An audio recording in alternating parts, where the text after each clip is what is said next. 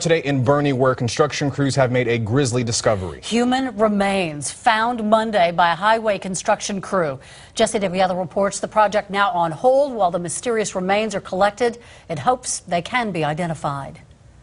Law enforcement and forensic experts for now have taken over this I-10 highway construction site.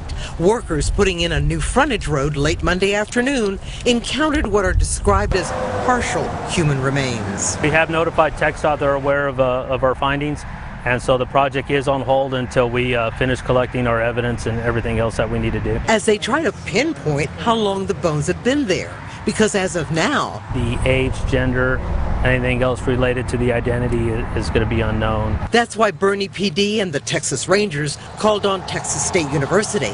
The forensic anthropology team, made up of faculty and students, specialize in the recovery and analysis of skeletal and decomposing human remains. And what sex they might be, their age range, maybe their height, other things that are unique or individual to them to help make a positive identification. Assisting investigators and the Bexar County Medical Examiner's Office by also looking for evidence of any trauma. To help reconstruct who that person is, maybe how they died, when they might have died. Stand by.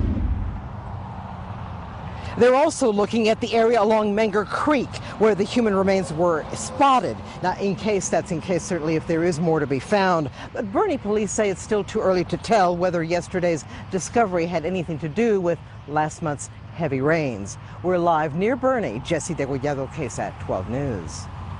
Thank you, Jesse. New at 5.